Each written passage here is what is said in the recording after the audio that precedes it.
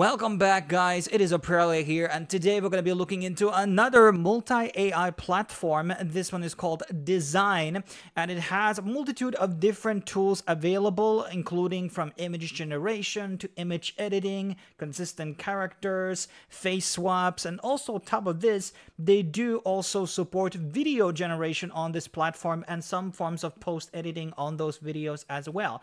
So they have multitude of different tools available at their roster. I mean, the total number here is 24, which is pretty crazy in my opinion. So if you're looking for a platform that can do a lot of things at once, well, this might be the thing for you.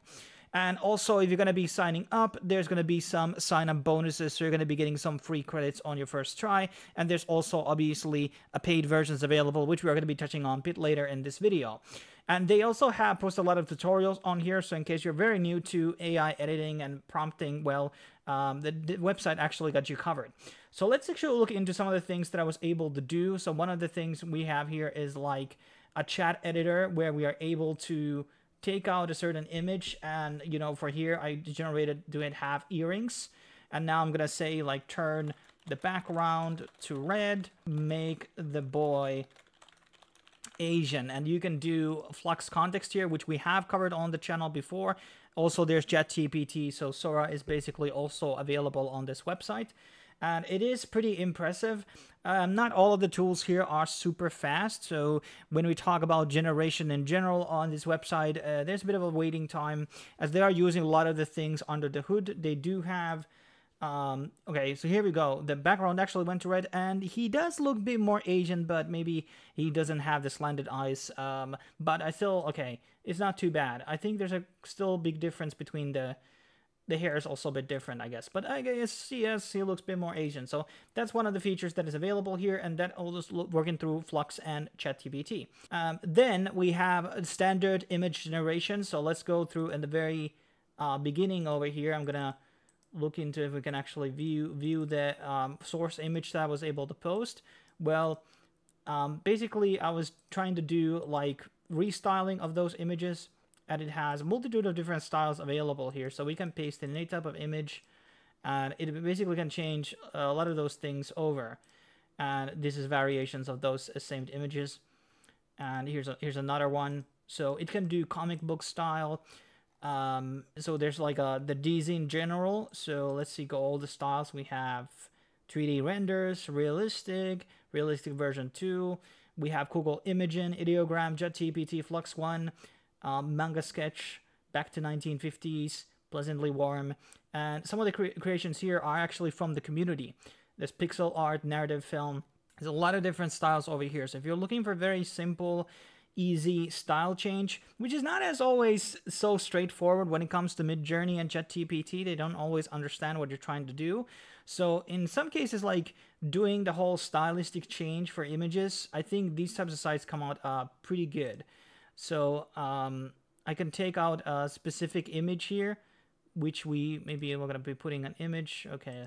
We can also do like straight up images. So we don't have to be specifically in, you know, what I'm trying to say is that it's not specifically the same reference. It doesn't need a reference image. So here are a couple of things with the prompt, yellow female ninja with a text background that says shuriken.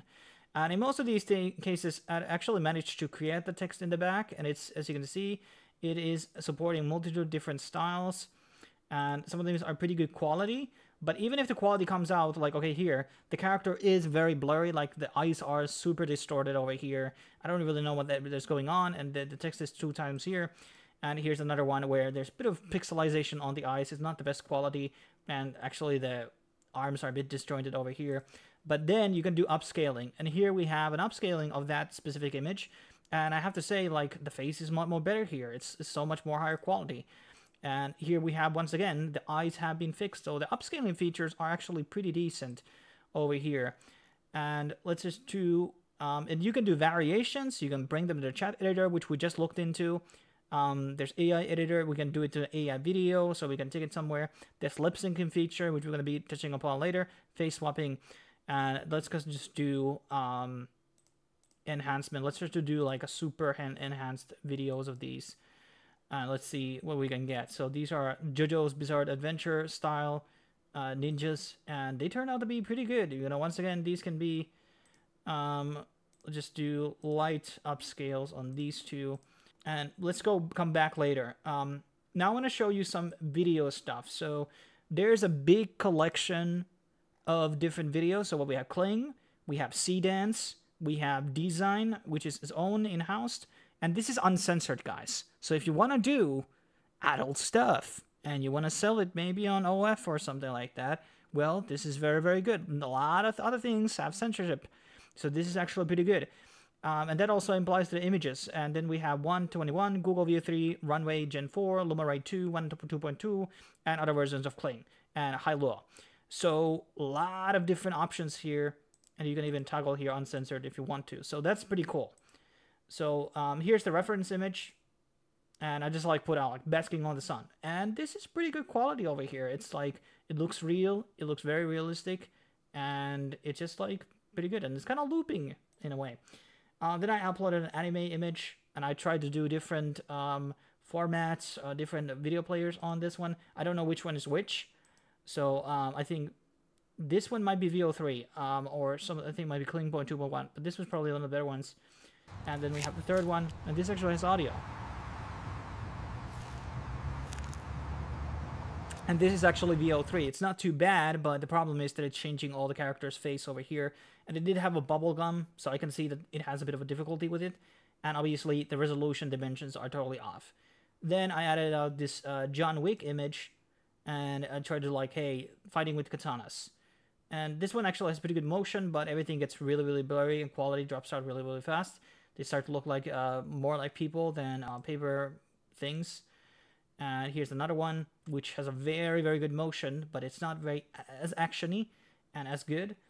And then there's a third one, which is just like, it's just panning the camera. I don't know what really is going on here, but that's pretty good. So the video stuff, pretty impressive as well. And as I said, you can do multiple different things. And probably the cheapest one that you can use is actually the in-house thing.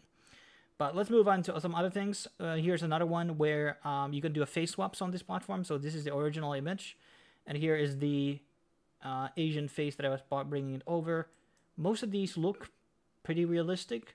Obviously, it's looking a bit uncanny because we already have the reference image over here. We can obviously upscale these as well. So there's that feature as well. There's also voice acting. So dubbing actually. So in case you have an image that they've created here, or you have video and you just need voice acting here for a video, which a lot of things need right now because so many of these video platforms do not have dubbing. Hey, I'm just here chilling and testing out dzine.ai and its voice recording capabilities with different tones. Make sure to subscribe to Auprelia AI while you add it for more goodies. Okay, that was not too bad. The teeth are kind of creepy. And here, we don't really have a lot of, like, there's only one option for one model. I don't know what they're using underneath for voice dubbing. It might be their in-house thing. But it's not too bad. I think the lip movement here is pretty good. I'm just here chilling and testing out dzine.ai. Actually, really good. It's just that the teeth are kind of weird. And maybe you want to, in general, if you're going to be doing a reference image, try to have somebody where the mouth is actually open. So that's going to be giving you a better results, I guess. Coming back, we got that coming out here. And here are some of the upscales that we did. Okay, this turned out to be pretty horrible because it's fixing the mask in a way it shouldn't. Here's another one. Then the same images over here. These are a bit more harder to upscale because of the way of the style and everything. It's like manga. But overall, there are a lot of different features available here, image to image. By the way, this was the original image that we were using to create some of these things that I showed you earlier. It's not too close. You can use the style intensity, to basically adjust like how much is going to be following your prompt. And then there's going to be structure match, which will adjust the generated image in composite terms. And then there's color matching, face matching in advanced. You can add negative prompts and even seed numbers. There is also a storyboard feature, which is like allowing you to add a multitude of different images over here. Can we actually zoom these out? No, we can't. There's consistent characters that you can do. Lip syncing, we already went through. Multiple AI videos. AI editors, which allow you to do local edits on the images.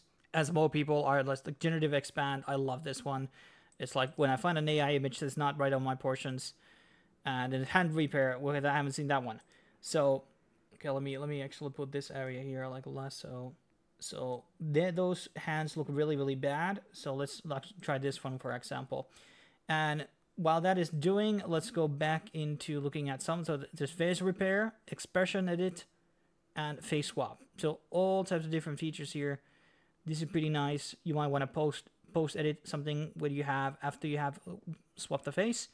And you can change expression too, so if you want to do something else. Enhancing, and then there's also product background. So you can, this is really good for like doing, you know, you want to show some product and you need a thumbnail for it or whatever. Or you need to animate, and you can do like an existing image over here and then just like edit that onwards. But that basically is a lot of the features we went through. So here's an image editing of the girl mixed with the dress. Here is the hand repairs, and as you can see, they look much better than they did earlier. It's like very small still, but you know, I take it. It's not too bad. And the zoom out thing, you know, this can obviously be upscaled further on, so that's not too bad. And then last, let's just look at the video. Okay, it's still not done. Let me refresh share. Meanwhile, let's just finally look into the pricing. So obviously, this is not a free service. We have the beginner package, which is $9 per month, and obviously we have annual plans, which are 20% off. The 20% is very standard in this business. Like almost every site wants to give you annual plans. So $9, that includes 900 image credits, consistent characters. Pretty much all the features are over here. In the creator plan, that is the one that I'm being given a trial to. That includes basically unlimited regular image credits. That's a pretty good one. I'm not gonna lie. So basically, prompt as much as you want, long as you can wait. I wish more features, more websites would actually have this feature. And then we also have video credits coming in. So the beginner round has no video credits. And obviously, the video credits, again, give you 500 videos. Well, that's a bit misleading, obviously, because that's with the certain models. Obviously, the VO3 costs like 1,000 credits to generate. So that's super expensive to do. So obviously, with certain models, yeah, you can do a lot of videos. And obviously, then there's finally the master plan, which is $60. That gives you 9,000 video credits and unlimited fast image credit creation. So many images as much as you want, and basically at fastest speed. So because some people want to burn through multiple different things. And you can also top up credits here for both video and all that type of stuff. So if you want the video stuff only, that is also opportunity. And in case you're interested in it, I do have my affiliate link down below. So please, if you're going to be buying this service or trying it out, please sign under my link. For the further information, you can obviously go into the page and see those things yourself. I don't think it's too bad in terms of the pricing. I think the image generation thing is very good. And here's the last thing we're going to be looking at. Okay, you see, well, it's kind of finding, it's hiding his gun.